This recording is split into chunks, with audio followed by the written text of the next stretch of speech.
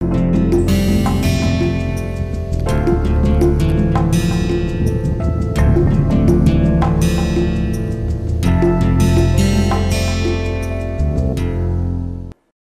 friends, so far we have learned about various sensors and how they are used to calculate different parameters such as speed, your altitude, what will be the pressure, your position, and we saw the working principle of different sensors.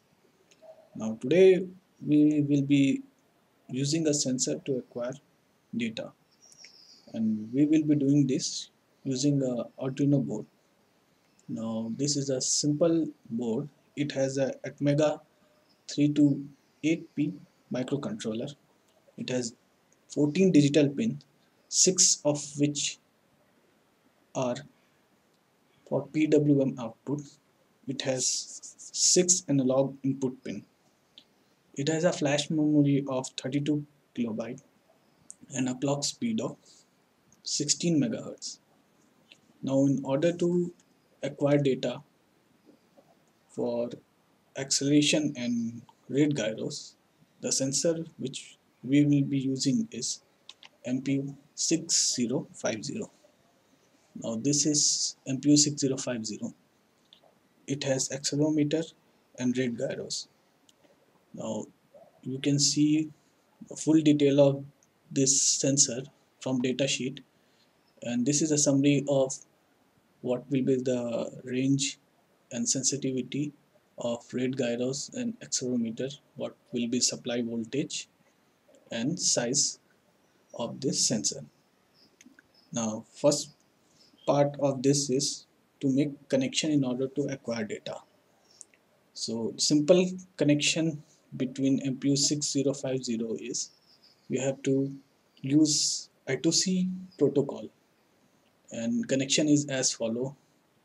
MPU VCC will be connected to 5 volt of Arduino Uno. Your SCL will be connected to analog input A5. SDA will be connected to analog input A4, and your interrupt signal will be connected to digital output pin.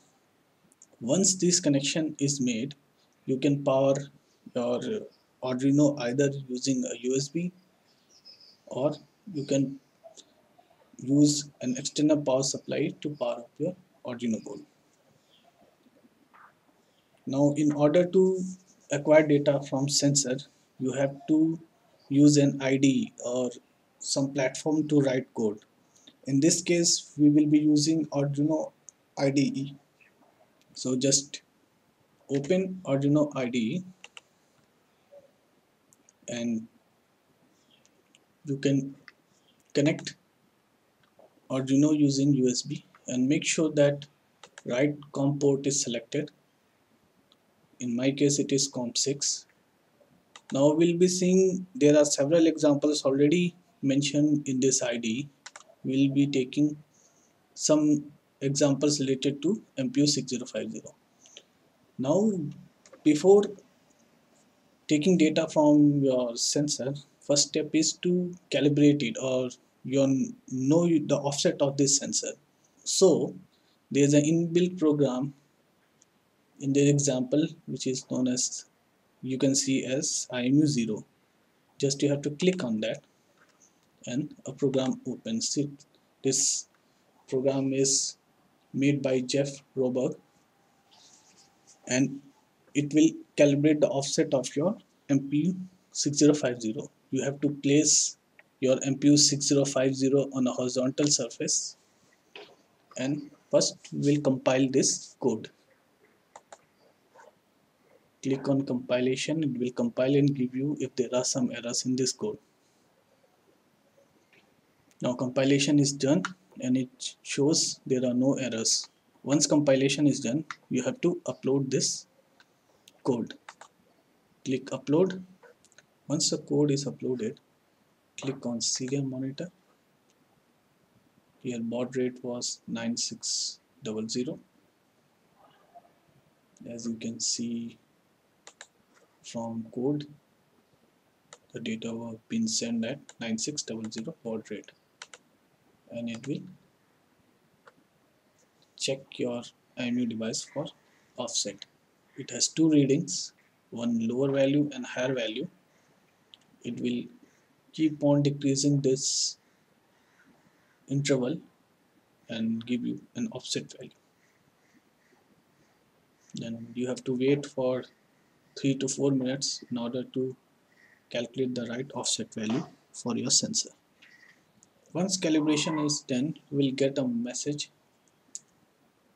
done, and the values for offset in x acceleration will be 7 to 1. In y acceleration it will be minus 660. In z acceleration it will be 1381. For x gyro your offset will be 69. For y gyro it will be minus 5, and for z gyro it will be 30. Not exactly these values, somewhere in between this there is an offset. So once calibration is done, we'll go for another example, MPU 6050 DMP6. Now here this program calculate different values depending on which function you use. Here you have to enter this offset value in order to get correct readings. So this is a code. We'll be seeing output in terms of roll, pitch and yaw. And offset values we have to, which we got from previous example, will be given here. Your x gyro in offset was 69. Your y gyro offset was minus 5. Your z gyro offset was 30. And z acceleration offset we got was 1381. Once these values are set in offset, then you have to click on compile. Here you can see, here serial begins is at 15200 baud rate. So while seeing the output of serial monitor, we'll select baud rate as 15200. Once compilation is done, then you have to click upload. Once upload is done, you have to click on serial monitor, select baud rate as 15200. It will ask you to enter any character in order to start data streaming. So this is your interrupt signal. Click on this bar and press any key and enter, and these are the values of your yaw, pitch and roll. And as you can see, as I tilt my IMU, these values will change.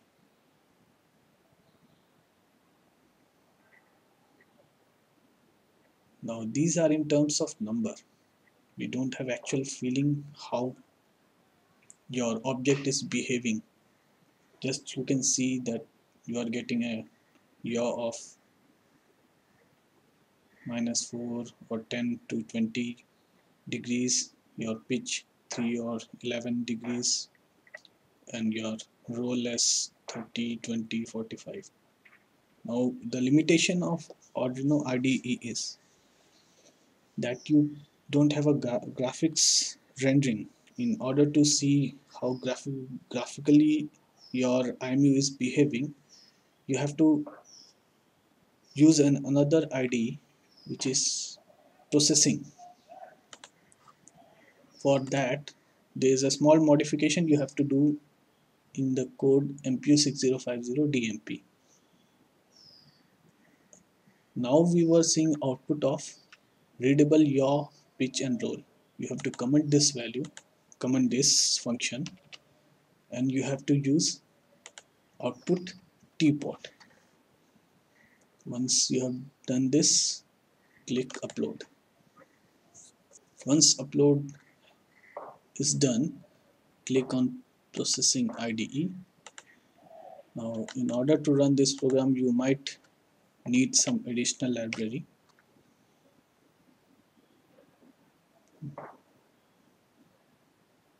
Once this processing is open, then there's a small code which we have written. Desktop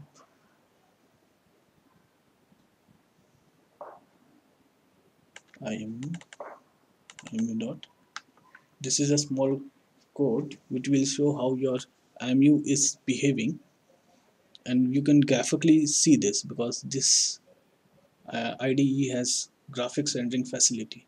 So we have already dumped a code MPU 6050 DMP6, and we have set output as teapot. Now once this is done, just click on your code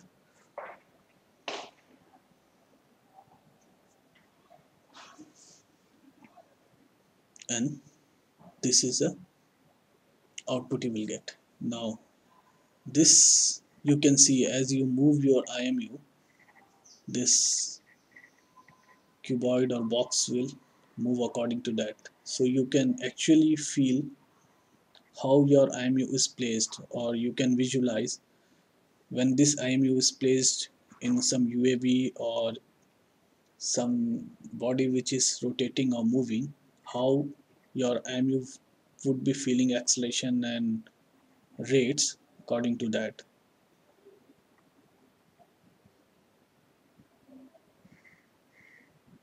See, now similar way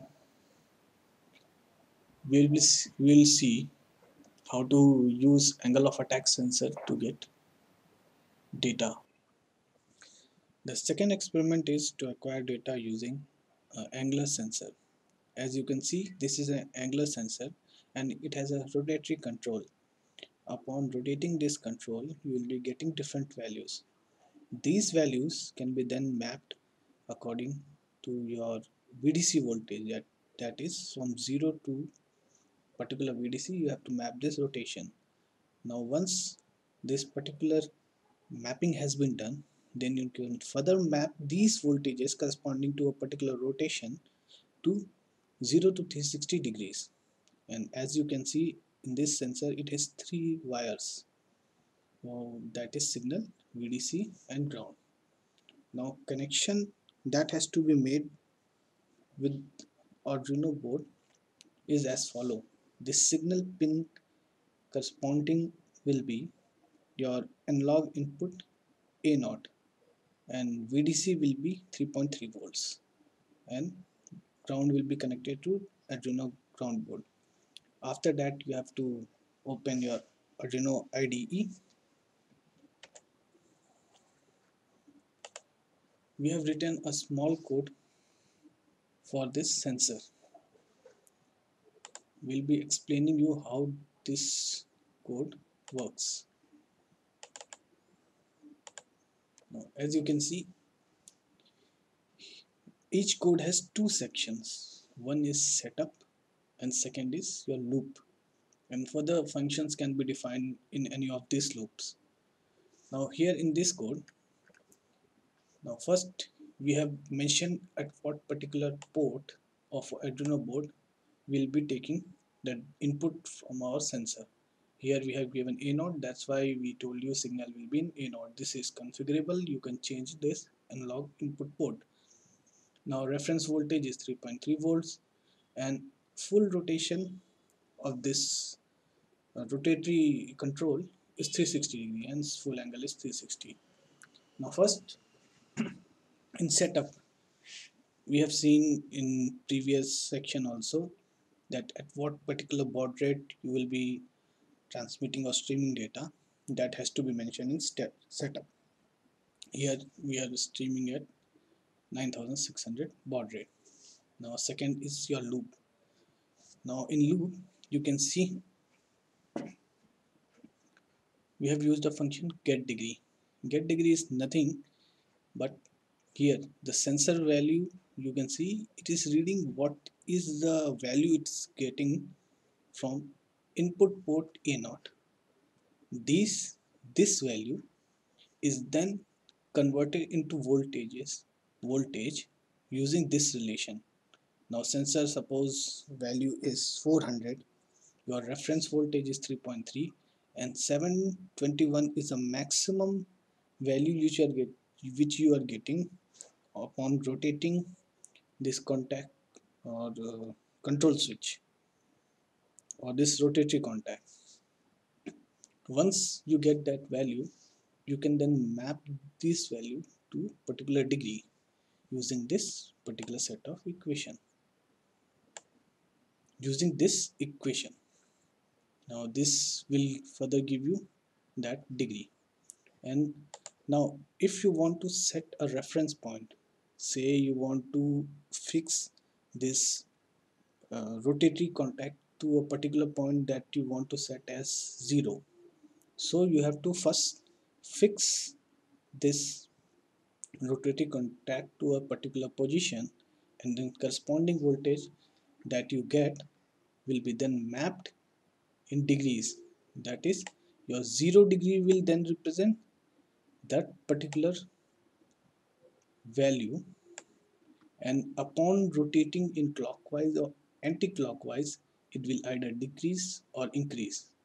In my case, I have mapped it such a way that anti-clockwise rotation will increase my angle in positive, and clockwise rotation will decrease my angle in negative, and it will go from minus 200 degrees to 160 degrees, total of 360 degrees.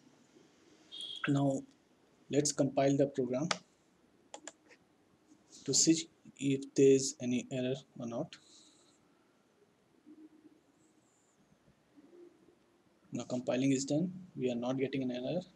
Now upload the code. Once the code is uploaded, go to serial monitor, baud rate you have to set, and that corresponding to you will be getting output. See, I told you first you have to set your reference point. I have set my reference point 0 to this particular contact switch, this contact position.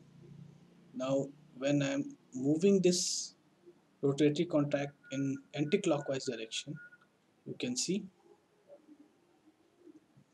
angle value is increasing, whereas that number you are getting, that is decreasing, which is uh, understandable. Here the positive rotation will increase the value, whereas negative will decrease the value of rotatory contact. Now I am rotating it in clockwise direction, and you can see my angle is decreasing, and it won't go beyond minus 200. See, minus 197. After that it has switched to positive value. So this way you can map a particular potential or rotation to corresponding voltage or degrees, and there are a lot of codes available for Arduino platform, and sensors are available. You can use that, learn the code, and these are beneficial when you want to acquire data from small UAV aircrafts, or some or some platform where you want to analyze how it's behaving, what its turn rate, what's its pitching angle.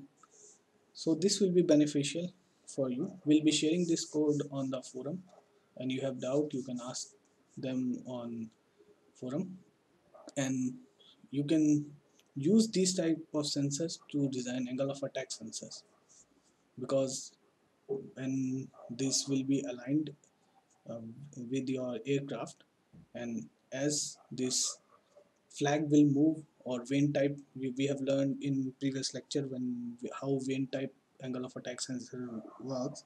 When this angle of and when this vane will move up and down corresponding to that your angle will be shown, and you can design this as an angle of attack sensor.